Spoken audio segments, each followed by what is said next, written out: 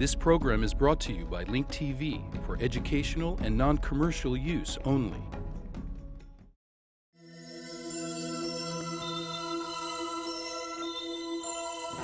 Mosaic, a daily news program from Link TV, presents a selection of news reports from independent and state-controlled broadcasters from throughout the Middle East.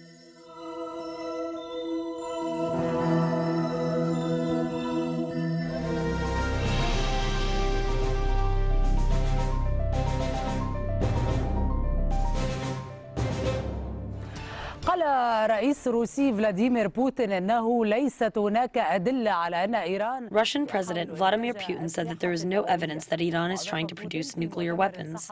After Putin held talks with his French counterpart Nicolas Sarkozy in Moscow, he told the press that Russia agrees with the position of Western nations that Iran's nuclear program must be transparent. He said that his country is basing their handling of the issue on the principle that there is no Iranian plan to produce nuclear weapons. أسلحة نووية. ملفات عديدة مطروحة أمام القمة الروسية.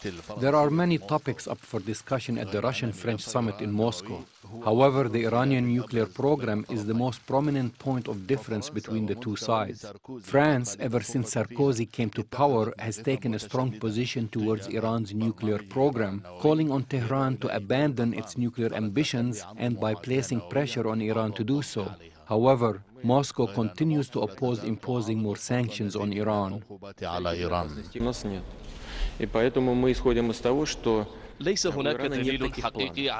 We do not have information that Iran is trying to produce nuclear weapons. We do not have such objective data. Thus, we operate on the principle that Iran does not have these plans. Iran must be encouraged to make its nuclear program transparent. قضية خلافية أخرى على طاولة التفاوض. There are other points of difference on the negotiating table, including the future of the region of Kosovo. Paris has taken a position in line with the European Union and the United States, which are all calling for the region to be independent. However, Moscow absolutely rejects such a call and has threatened to use the veto power against any resolution in the Security Council that attempts to do this. Although Sarkozy has criticized Moscow, accusing it of complicating world affairs rather than solving them, and has said that it is falling short of implementing democracy, Moscow views Sarkozy's visit as a good opportunity to get clarification on the position of France's new leader on many international issues, especially their closeness with Washington. I am a friend of the United States, but that does not mean a vessel. I have disagreements with the United States.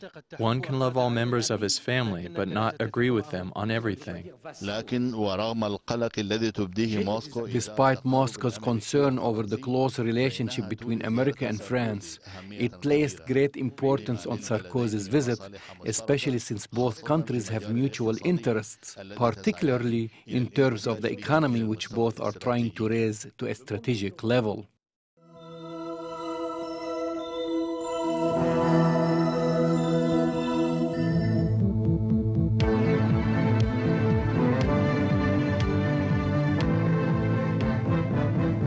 President Ahmadinejad told the crowd of students on Wednesday Iran will not bend to foreign pressures and is determined to fully claim its own nuclear rights. He added bullying powers are making ballyhoo against Iran, but that they fail to harm the country. The president said Iran has successfully completed the nuclear fuel cycle over the past 2 years. Ahmadinejad said the Iranian nation is ready to enter talks on any question that is of global concern, but that does not mean it will compromise its absolute rights. He went on to say that major powers need to let Iran's nuclear case go back to the only competent body, the IAEA, something which could save their face to some extent. Parliamentarians from 130 countries are calling for the immediate release of Palestinian MPs captured by the Zionist regime of Israel. On the closing day of the 117th session of the Inter-Parliamentary Union, the participants issued 5 statements based on the report of the Human Rights Committee and criticized Israeli officials for not cooperating with the Union, which has time and again expressed concern about the medical health and life condition of the detained Palestinian MPs. The IPU resolutions have also voiced protest over the Zionist regime's denial of legal representation and family visit to the detained Palestinian MPs. 40 Palestinian MPs, among them Parliament Speaker Abdul Aziz Duwaik, are held in Israeli detention for over 18 months. The second round of technical talks between Iran and the IAEA officials on the P1 and P2 centrifuges began on Wednesday. The first round of talks Tuesday was co-chaired by SNSC Deputy Secretary for International Affairs Javad Vaidi and Deputy IAEA Chief for Safeguards Oli Heinonen. Informed sources said during the present round of talks, which would last until Thursday, the Iranian side would present written responses to several questions put forward by the IAEA on the P1 and P2 centrifuges in August. Iran's responses would be followed up in another meeting between the two sides, expected to be held in mid-October. The agency would then have until mid-October to study the responses and raise new points, if any. Likely closure of the centrifuges P1 and P2 cases would open discussion on the subject of contamination. Russian President Vladimir Putin refused to bend to Western pressures over Iran, saying after talks with French President Nicolas Sarkozy that he does not believe Iran is trying to build a nuclear bomb. Speaking at a joint press conference with his French counterpart, President Putin further said Iran's nuclear program is absolutely transparent and Moscow sticks to the principle that Iran is far from creating a nuclear weapon.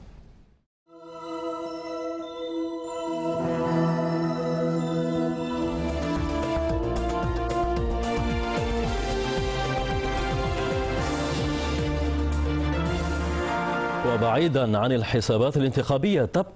disaster in Iraq and of Iraqis has become a reality that many people in the world are trying to ignore. The issue of Iraqi refugees has caused a crisis that seems to grow in its complexity with time. Ramadan has indeed opened the wounds of many Iraqi refugees, with some hoping to celebrate the holy month next year in their homes and among their loved ones. Salwa Al-Sawalika talked to some of the displaced refugees and compiled the following report from Amman. The displaced family of Abu Hussein is living in this rundown shed. The family was forced to migrate to Jordan due to the deteriorating security situation in Iraq. The Abu Hussein family, which includes 6 members, has no source of income. Abu Hussein, the head of the household, doesn't have permanent resident status in Jordan, meaning that he is confined to his house. The home from the inside doesn't seem to protect its occupants from the cold. In fact, Abu Hussein's home is in worse shape than that of a poor family's. Frankly, I borrow money from other Iraqi refugees to make ends meet. What else can I do? I do not have a job. Inside the family's home, the simple look of the kitchen showed the deteriorating living conditions which the Abu Hussein family is subjected to. This iftar buffet was made possible by the generous donations of neighbors or perhaps was paid for by a loan. The Abu Hussein family is hoping that they will celebrate Ramadan next year in Iraq. It's different in Iraq. We would be with our relatives and loved ones. However, we're living here in a foreign country and separated from our Iraqi relatives. It's hard on us, especially during the month of Ramadan. Meanwhile, Abu Hussein's 12-year-old Zainab continues to hold on to her dream that one day she will be able to return home and reunite with her relatives. We love to celebrate Ramadan in Iraq because all of our relatives and loved ones are there. We don't have any relatives in Jordan.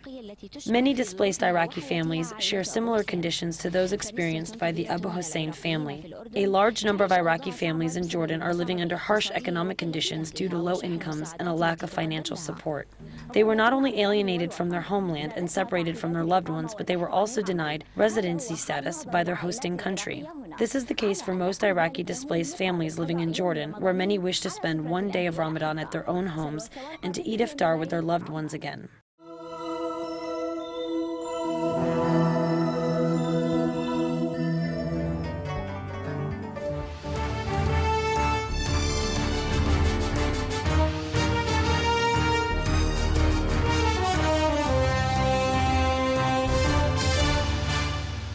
Vice President Tariq al-Hashimi visited one of the Interior Ministry's women prison facilities. Two female parliament members, al-Qadi and Azhar al-Samara, accompanied him.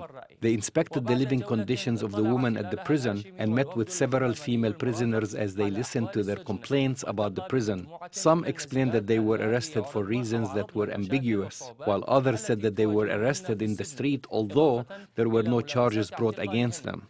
Another group said that they were arrested and brought in as hostages until their husbands surrendered themselves to the authorities.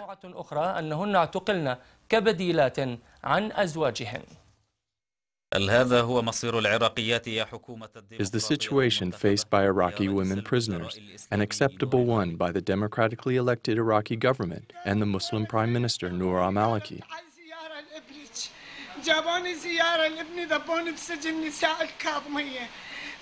They told me to come and visit my son. When I came, they put me in a female prison facility in Al-Qadhimiyah. They sentenced me to life in prison, despite the fact that no one came forward to complain about me or to testify against me. I did not commit any crimes. They accused me of wiping the blood off a victim that I didn't even know. I didn't know the victim or the perpetrator. It took them only 10 minutes to sentence me to a lifetime in prison. They have no evidence. Where is the victim? I do not know where he is. They didn't even tell you where the body of the victim was? Yes, I don't know where the body was. My daughter is a university student, but they brought both of us here. Where is your daughter? She is with me in prison. Why was she imprisoned here? Was she sentenced? Yes, she received a life sentence too. She got married only 1 month ago. Where are you from? I'm originally from Mansoura, but I've been living in Al-Amariya for 2 years. They told me to come and visit my son, but when I went, they put me in prison instead. I do not know what happened to my son. About 1 year ago, they told me that my son was killed while being tortured.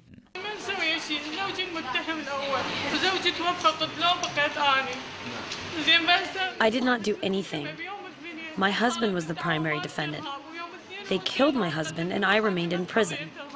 He was charged with terrorism. The men who killed my husband were in the courtroom, but I was not allowed to speak to them. The first one testified and the second one was sitting down. I swear to God that I'm innocent. I have faced incredible injustices, which leads me to believe that all of the women here are innocent. The judges do not even look into our cases. They just read and accept the sentences that the police officers write for them. One of the female prisoners said that she was arrested in the place of her husband. She was sentenced to death only because her husband was not at home when the raid happened. He was sentenced to death 7 months ago. Were you his partner? No, they arrested me because they could not find him. They told me that I will not be released until he comes forward. When I complained, I received a document saying that I was sentenced to death. What was the date of the document? The document was dated February 21st.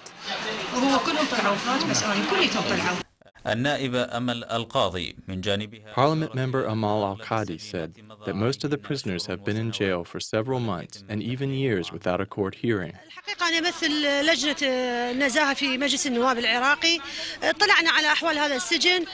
I represent a committee in the Iraqi parliament. I came to inspect the living conditions here. The prison facility is bad and needs immediate renovations. Many of the prisoners are put together in the same cell. Some are facing death sentences while others face heavy sentences. There are many women who have been detained without an investigation. One female prisoner has been detained for 4 years without an investigation or court hearing. The female prisoners also complain because they're not allowed to see the sun. Some do not see the sun for 1 or 2 months. There is a severe shortage of medicine inside the prison. 2 women died because they did not receive any medical attention. One died of diabetes and the other of cancer. They were not seen by specialists and did not receive any medicine. They were also not sent to a specialized hospital.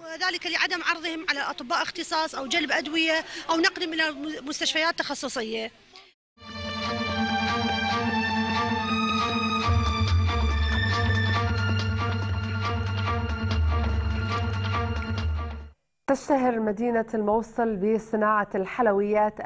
city of Mosul is known for making sweets. Their daily breakfast or iftar meals always include these special Ramadan sweets. Meanwhile, the health inspector of Mosul increased the monitoring of the manufacturers of the sweets. Arkan Atai has the details in the following report. Baklava, zalabia, kunafa, sweets and various pastries are what the city of Mosul is known for. There is more of a demand for them during the blessed month of Ramadan. They make up what the people from Mosul consider a complete meal. This will never change among the people of the city. Orders for these sweets increase during the month of Ramadan because this is the season for them. The sweets are good, the prices are right, and thank God the season is good. But what I want most is security. The increased demand for sweets during the blessed month has led to a spread of producers and stores in Mosul, some of which are unlicensed. This has led to more work for the inspector's agency. During the month of Ramadan, we make more visits to these facilities, going more than once a month, sometimes 2 or 3 times. We always give them detailed instructions. There is a segment of this industry that works from their homes, especially during Ramadan. However, most are unlicensed. This is causing us to work harder to monitor these unlicensed workers. The licensed work is hygienic, and the permission to operate comes from our administration. Inside the factory, they display a document that shows that their factory is licensed. Therefore, whoever wants to work, we tell them to come and obtain a license to work. Whoever doesn't get a license, we tell them several times that if they don't come and get a license, we will have to close their factory. The markets are full of good things during the blessed month of Ramadan, including the sweets in all its forms and colors, whetting the appetites of the fasting people. Producers of these sweets require monitors to oversee how the sweets are made in order to guarantee the health of those who eat them. Arkan Al-Ta'i, Al-Sumariya, Satellite TV, Mosul.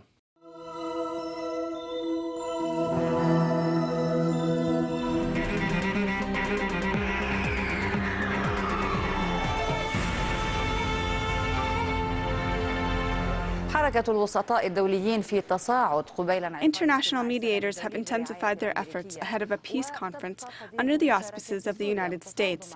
Meanwhile, the issue regarding Syria's participation and negotiations with Israel continues to stir mixed reactions. This news comes after Israel's Prime Minister Ehud Olmert refused to talk about any topic other than the Palestinian issue.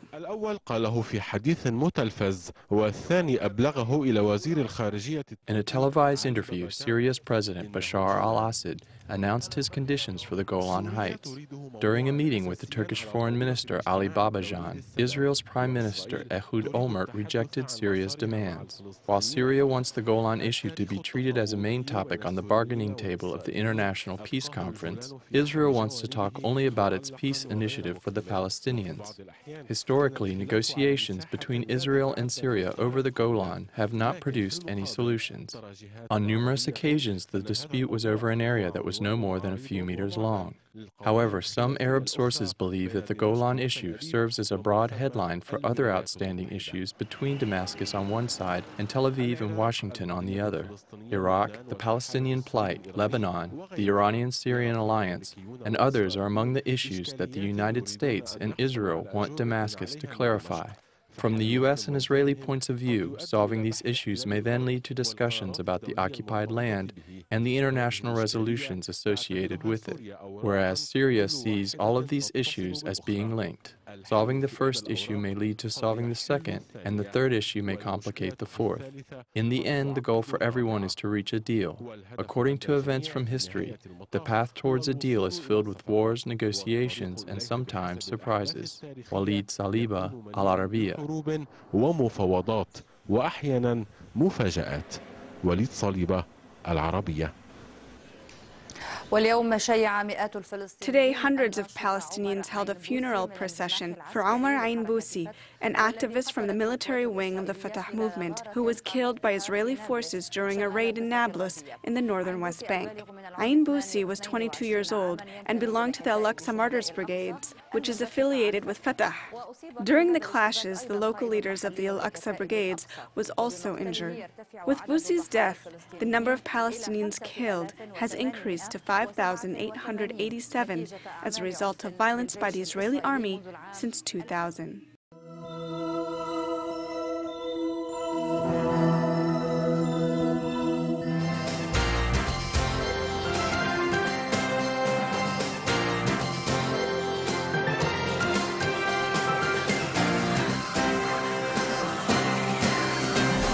Police investigators today took a break in their interrogation of Prime Minister Ehud Olmert over alleged conflicts of interest in the privatization of Bank Leumi in 2005. The questioning of Olmert will resume and is expected to be completed tomorrow. Joining me now in the studio to discuss the interrogation is former government minister and law professor at Hebrew University, Shimon Shitrit. Professor Shitrit, thank you for being with us this evening. Before we talk about Olmert, I want to ask you another question. What's your view on whether there should be some legal limits placed on strike actions by workers in the public sectors, like the teachers, like other employees that have gone out on strike? Well, there are countries that have limits on the ability of public workers to engage in strikes, but it is not our tradition. Do we need Our tradition is to allow the workers to strike even in public service, excluding, of course, army and police. Do we need binding arbitration? Should they be forced? There is arbitration, but I'm not sure that all these suggestions, in fact, want to change the equilibrium of relationship between management and workers. Each time there is a strike, such ideas come up. I think in order to protect the rights of the workers, there has to be the ability of the workers and the unions to strike. Otherwise, we are left in a society that the management and the workers and the employers have much more power, including the government, than the employees. And therefore, I think what is today has to exist, except that the leaders have to be careful, to have common sense, and to use this weapon, which is the last, the latest, the last resort weapon, to use it scarcely and very carefully. All right, now to the problems surrounding Prime Minister Ehud Olmert. Some argue that it is very disruptive to the country to launch a criminal investigation against a sitting prime minister for crimes he allegedly committed before he was prime minister. You see it that way also?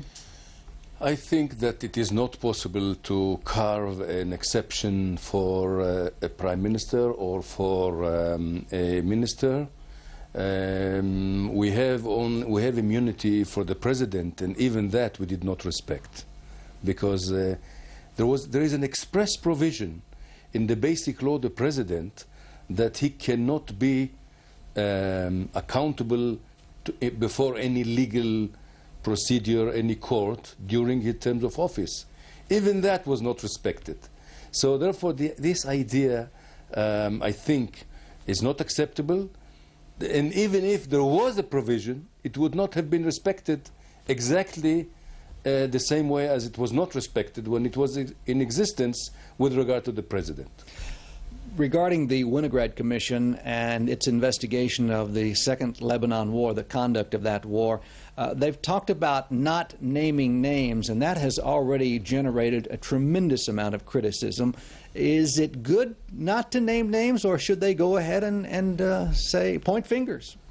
The idea of, in fact, identifying personally people that are responsible, and secondly, not only stating the responsibility as was done in the interim report, but also to attach specific recommendation regarding whether or not they are disqualified from holding a certain office or continuing in a certain office.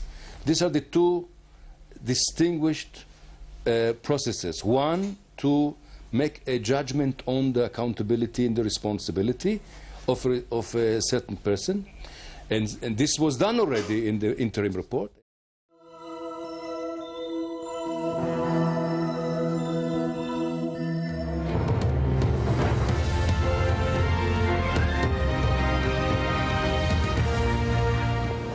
first 100 Palestinian families have returned to their homes in the Nahr al-Bared refugee camp in northern Lebanon. Most of the camp's 30,000 residents were forced to flee during weeks of intense fighting between the Lebanese army and Fatah Islam fighters. Zaina Khorad travelled to some of the families as they made the journey home. Haj Mohammed and his wife Khadra are getting ready to start their lives yet again. Displaced Palestinian refugees from the Nahr al-Bared camp. This classroom has been their home since they escaped the fighting in May. The camp is the only home they have ever known. Haj Mohammed told us they are happy that they'll be going back, even if it means they will have to live in one room and among the ruins. This family is among dozens whose houses are now considered by officials safe to live in. They gathered outside the schools in the nearby Bedawi refugee camp, where over half of the more than 30,000 residents of Nahr al-Bared took shelter from the conflict. They've endured appalling living conditions for months. Most of these refugees expect to find almost nothing left of their homes, but they are going back all the same. They hope their return will pressure the Lebanese authorities to start reconstruction in earnest. It wasn't a long journey back, just a few kilometers drive. Security measures are tight, and they will remain that way. All returnees have been given special permits. After the necessary checks, Mohammed and his family headed home. We are not able to accompany Haj Mohammed and Khadra back to their homes. The army is preventing journalists from entering the camp. It will be too chaotic, is what they told us, but they promised we'll be able to do so at a later date. Rights groups, however, were allowed in and described the camp as a wasteland. A lot of people are wandering around just looking completely shell-shocked. They don't know where they're going to sleep tonight. They don't know how they're going to rebuild their lives and who's going to sort of be present in that process with them. For the time being, UNRWA, which is responsible for the care of refugees, will provide them with their basic needs. We are going into a war zone. We must all appreciate that, and we have not had enough time actually to do all the necessary repairs. But we are all in there. We have our water and supply people, sanitation, health, relief and social services. About 2 weeks ago, the military did allow us to film for the first time the destruction in a limited area known as the new camp. Not much was left there as a result of 15 weeks of fighting, and it is here where the dozens of displaced families return to. Back in Bedawi, thousands of other families will have to wait before they can return home. Hekmi told us her house is in the old camp area, which was completely destroyed. They tell us they will build temporary prefabricated homes soon so that we can return, she said. I hope it will be soon. It can't be soon enough for these refugees. Many of them have been displaced before, and they are now desperate to return to the one place they can call home. Zaina Khorad, Al Jazeera, North Lebanon. The One Nation Many Voices online film contest is calling you to pick up a camera and send us a short film about the American Muslim experience today. Up to 5 minutes in a variety of styles: comedy, drama, animation, music, documentary, and a special category for filmmakers 18 and under, plus a category for films less than 60 seconds. Winners receive $50,000 in prizes and a chance to show your film to millions of people on national TV through Link TV, YouTube, and on the web. Filmmakers of every age and background are encouraged to apply. Winners will be selected by celebrity judges. See the website onenationfilmcontest.org for details. The deadline is November 25th, 2007. Remember, this is One Nation, Many Voices. Stories, not stereotypes, about Muslims in America.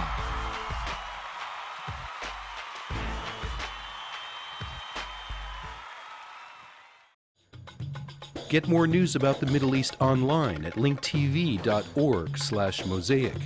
The Mosaic webpage offers a complete archive of Mosaic programs, program transcripts, the Mosaic video podcast, and the Mosaic Intelligence Report, a weekly analysis of the hottest stories from the Middle East. The views expressed on Mosaic are those of the participating broadcasters, not Link TV or its sponsors. The production of Mosaic is made possible with the support of viewers like you. Thank you.